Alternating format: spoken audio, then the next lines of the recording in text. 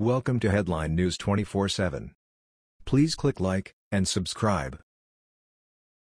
Democrat leader sparks liberal civil war on live TV, dooms their 2018 chances. It seems that the plan for America, at least amongst the progressive leftist radicals amongst us, is to turn America into the image of communist Red China. Many have begun to take notice of the pattern of increasingly savage and even aggressive rhetoric, as well as the escalating physical violence directed at President Donald Trump, his supporters, the Trump administration, Republican leadership, as well as those that adhere to a conservative or right-leaning ideology.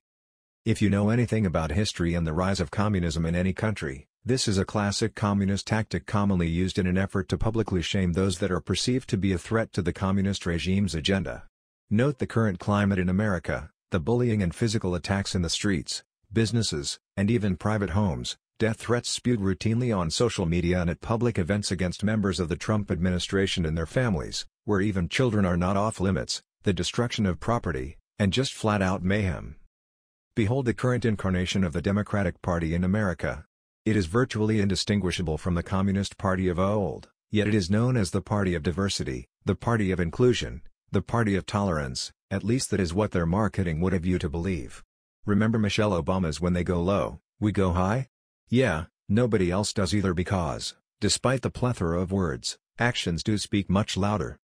In 2018, the Democratic Party, furious that President Trump was elected in the first place, and their misbegotten and diabolical plots to bring down the Trump administration are failing to produce the end result of their choosing. As a result, it seems some have decided vigilante justice might be a better approach. Enter Representative Maxine Waters, CAD, and her calls for an all-out war on President Trump and his supporters. Waters has won over a whole new generation of adoring millennials in the Trump era who have rechristened the Los Angeles Democrat as the resistance hero anti-Maxine. The current generation of millennials by and large that would prefer to live in a socialist, communist or fascist nation rather than a capitalistic one. The Washington Examiner reports in the Victims of Communism Memorial Foundation's annual report on U.S. attitudes toward socialism, 58% of the up-and-coming generation opted for one of the three systems, compared to 42% who said they were in favor of capitalism. The most popular socio-economic order was socialism, with 44% support.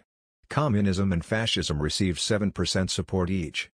Marianne Smith, executive director of the Victims of Communism Memorial Foundation, said the report shows millennials are increasingly turning away from capitalism and toward socialism and even communism as a viable alternative.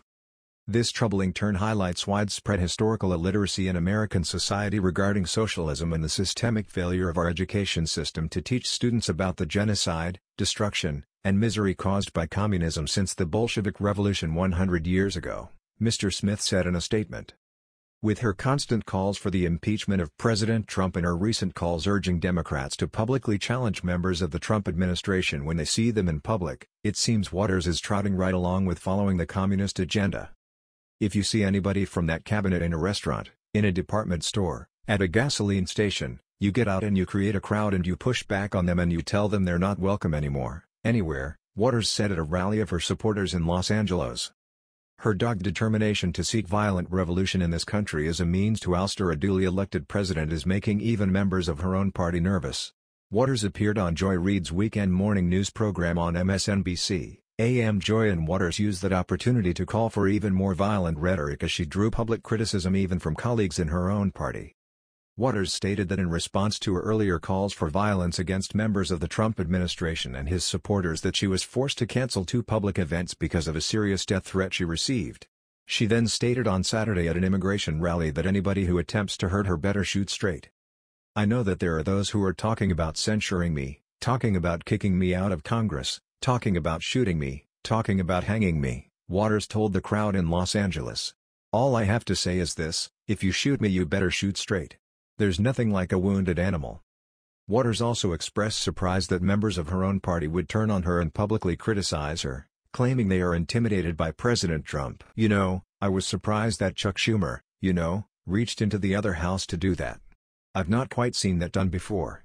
But one of the things I recognize, being an elected official, is in the final analysis, leadership will do anything that they think is necessary to protect their leadership.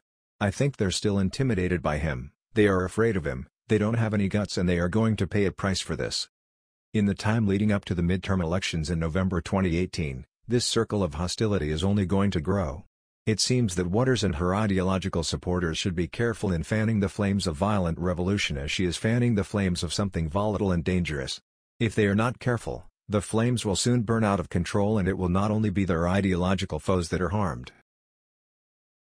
That was the news. We thought you might be interested in knowing about this. Please click like and subscribe. Thank you.